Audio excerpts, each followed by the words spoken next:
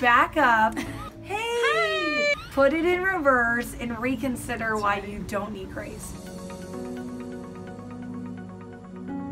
As we're all fighting over where everyone's going to sit at the dinner table, we want you at the dinner table. Hi, I'm Lisa. I'm the Catholic Marathon Mom. This is my friend, Emily Jaminet. I have 7 children, 19 to 2. So I feel like the stretchy toy you get from the dentist, and my kids take it and they're like, look Mom, look at the arms, look at the legs, they just stretch. Yeah. That is how I feel as a modern woman. Let's be honest, where we live in our home, that's where a lot of times our biggest messes are as women. We might be fabulous at our job, we might be okay at our ability to do our service work in our communities, but really behind these closed doors, behind the brick and mortar, is where a lot of our pain is. Jesus is giving us a devotion with promises, and in those promises, miracles can happen. We were able to take part in the Sacred Heart Enthronement as a family. Our 2 youngest are still in the home, so they were part of it. So Sacred Heart Enthronement, what exactly does that mean? All right, I want to tell you, the reason why I've gotten very involved in enthronement is it started out with, I've been collecting testimonies. Can Jesus really be that miracle worker that we're longing for? The root of what enthronement means is that you're not just going to hang a picture on the wall for 30 years and pass by, but you're going to learn to honor him in your daily life. You're going to learn to welcome him in your mess, in your brick and mortar of your home, and say, you're welcome here. This is the image of Jesus.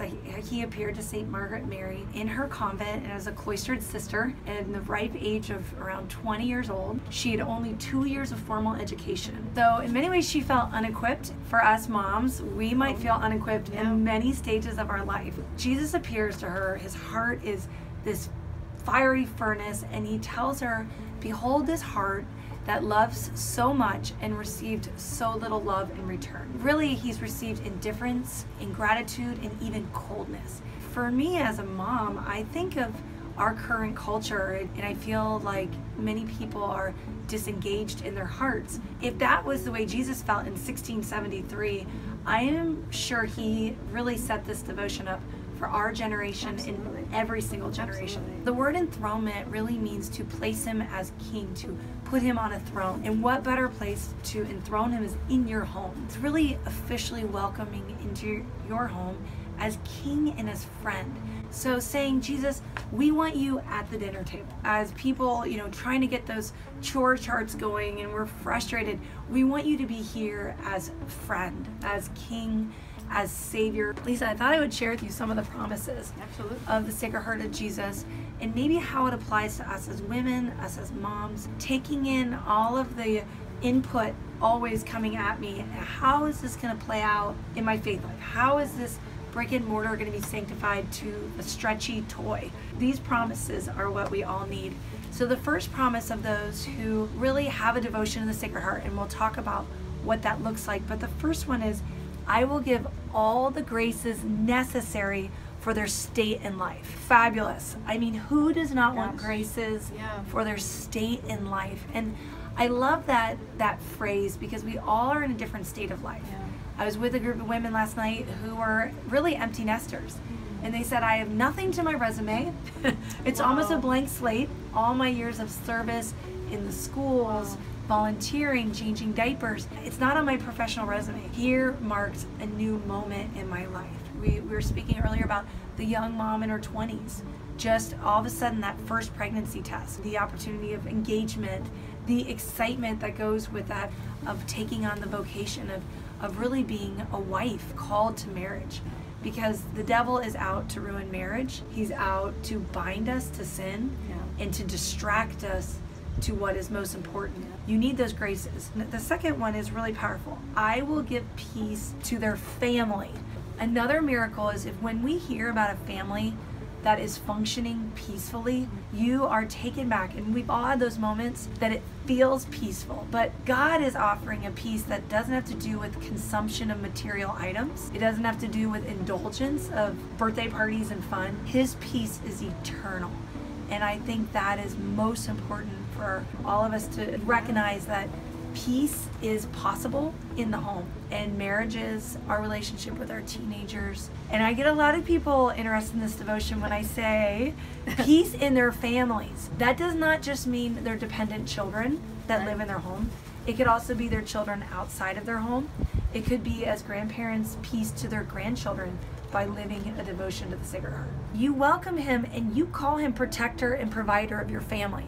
So you can actually call on him in a new way. And one woman was even a widow for 30 years and said, I have turned to him as my protector and provider. Beautiful. And to tell your husband, Jesus is actually our protector and provider. You, as all of us, are obedient to him, and he will use us really as instruments. The third one, I will console them in their troubles. If you do not have troubles, if you do not need consoling, then we need to have a little heart surgery here, a little transplant. Right. And I tell women that even if you can be emotional, that means that your heart's working. Our hearts need to be tenderized. And yet Jesus wants to console us in what burdens us. And part of it's our attitude. Our own attitude can ruin our day. Or even that sin of self-reliance. That's something that I continue to tackle. The more that I realize to allow him to console me, my eyes are more open to it. And I want to be consoled. I know that I can't juggle it all. Families need true consoling. We need to be consoled in a way that only the heart of God, the heart of Jesus, can offer us. And one of the promises that he tells us is, I will bless the homes in which the image of my Sacred Heart shall be exposed and honored. And we need to learn to honor him. The fourth promise is, they shall find in my heart an assurant refuge during life, and especially at their hour of death. We spend very little time thinking about the hour of our death. Right. We actually include that in our prayers a lot, and at the hour of our death, amen. You know, we hear that all the time, but we don't really know how to prepare for that hour of death. True. This devotion is absolutely a way to be thinking about the hour of our death, not in light of what we do, but by invoking God's mercy onto ourselves, our family members, our loved ones.